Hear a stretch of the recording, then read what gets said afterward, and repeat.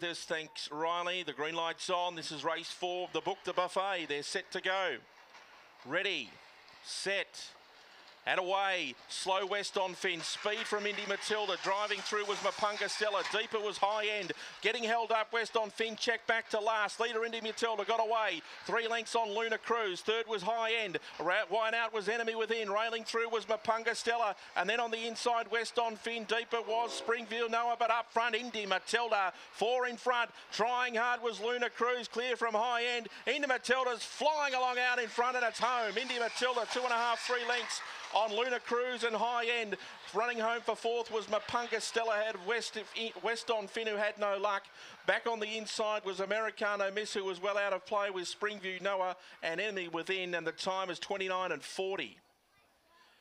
Number 2, Indy Matilda, pinged the lid straight out to lead. West on Finn was slow and it got straight down to the rail and took off and has been far too good, beating Luna Cruz, and High End will run into 3rd.